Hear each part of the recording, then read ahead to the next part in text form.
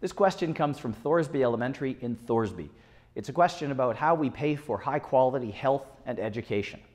Now, government revenue comes from three sources: taxes, user fees, and oil and gas royalties.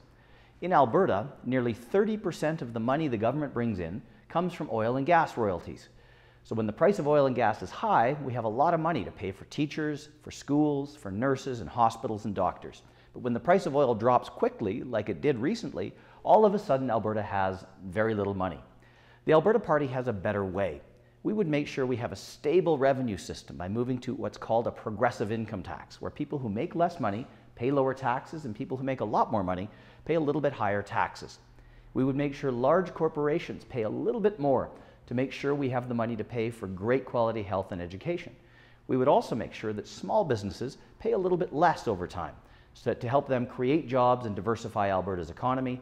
And we would also make sure that Alberta's government is efficiently run and the money that we do bring in goes right to the front lines, just like your classroom and just like your teachers.